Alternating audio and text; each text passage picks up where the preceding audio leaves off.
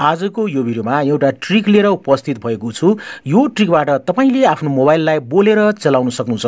जस्तै तपाईले एप्लिकेसनको नाम भन्नुहुन्छ भने त्यो एप्लिकेसन अटोमेटिक ओपन हुन्छ र यसरी तपाईले एप्लिकेसनमा जान सक्नुहुन्छ। जस्तै कि म यहाँ उदाहरणको लागि देखाउन चाहन्छु। यहाँ चाहिँ YouTube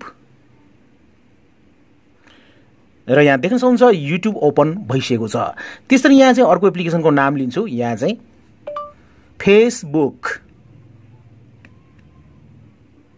र देख्न सक्नुहुन्छ बोलेर यहाँ तपाईले कुनै पनि एप्लिकेसनलाई ओपन गर्न सक्नुहुन्छ। जस्तै यहाँ चाहिँ म इमोलाई ओपन गर्न गइरहेको छु।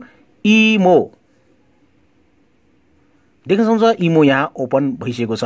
तपाईले एप्लिकेसनको नाम भन्न सक्नुहुन्छ अथवा तपाईले एप्लिकेसन माथि आएको नम्बर चाहिँ बोल्न सक्नुहुन्छ। जस्तै कि यहाँ म फेरि देखाउन चाहन्छु म्यासेन्जर र देख्न सक्नुहुन्छ यहाँ म्यासेन्जर ओपन भइसकेको छ। यसरी साथीहरु तपाईले आफ्नो मोबाइलमा कुनै पनि एप्लिकेसनको नाम लिनुहुन्छ भने पक्कै पनि त्यो एप्लिकेसन चाहिँ ओपन हुन्छ। एकदमै तपाईले आफ्नो मोबाइललाई बोलेर अपरेट गर्न सक्नुहुन्छ, चलाउन सक्नुहुन्छ। अब यो सेटिङ तपाईले आफ्नो मोबाइलमा कसरी गर्न सक्नुहुन्छ पक्कै पनि यो बुझ्नको लागि यो भिडियोलाई अन्तसम्म हेर्नुहोला। तर त्यो भन्दा पहिले तपाईलाई एउटा सानो रिक्वेस्ट गर्न चाहन्छु, यदि तपाईं नयाँ हुनुहुन्छ भने पक्कै पनि ओनिक अgyat YouTube च्यानललाई सब्स्क्राइब गर्नुहोला। सबभन्दा पहिले त यो भिडियोलाई लाइक गरिदिनुहोस्, त्यसै गरी शेयर गरिदिनुहोस् फेसबुकहरु, इमो, इन्स्टाग्राममा र त्यस्तै तपाईको विचार के रहेको छ पक्कै पनि आफ्नो विचारधाराहरु यो भिडियोको कमेन्टमा लेख्न नबिर्सनुहोला। अब आजको विषयवस्तुतिर लागौं।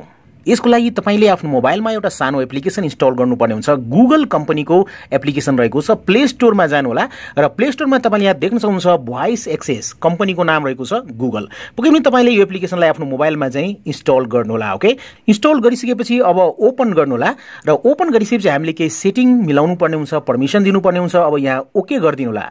ओके गरिसकेपछि एक्सेसिबिलिटीमा अब तपाईले यहाँ तलतिर आउनु होला र तपाईले यहाँ देख्न सक्नुहुन्छ भोइस एक्सेस अहिले यहाँ चाहिँ अफ रहेको छ। तपाईले यसलाई चाहिँ सिम्पली अन गरिदिनु होला। ओके, यहाँ ओके गरिदिनु होला र त्यसपछि यहाँ देख्न सक्नुहुन्छ यहाँ चाहिँ अर्को पेज आइसकेको छ। पपअप कन्टिन्यू गरिदिनु होला र त्यसपछि यहाँ एलाउ गरिदिनु पर्ने हुन्छ र त्यसपछि यहाँ नेक्स्ट बटन देख्न सक्नुहुन्छ तलतिर।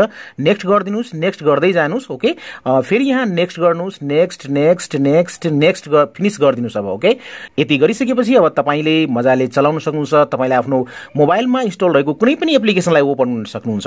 जस्तै कि यहाँ चाहिँ म क्रोम देख्न सक्नुहुन्छ यहाँ क्रोम चाहिँ ओपन भइसकेको छ। जस्तै कि तपाईले यो आइकन देख्न सक्नुहुन्छ। त्यसपछि यो आइकनमा तपाईले टच गर्नु होला र ट्याक आवाज आउँछ। त्यसपछि तपाईले एप्लिकेसनको नाम बोल्नु पर्ने हुन्छ। जस्तै कि यहाँ चाहिँ म टच गर्छु प्ले स्टोर। देख्न सक्नुहुन्छ प्ले स्टोर ओपन भइसकेको छ। यसरी साथीहरु तपाईले बोलेर आफ्नो मोबाइललाई चलाउन सक्नुहुन्छ भन्दै आजको यो भिडियोबाट बिदा लिन चाहन्छु। Take care, good by, Jay Nepal.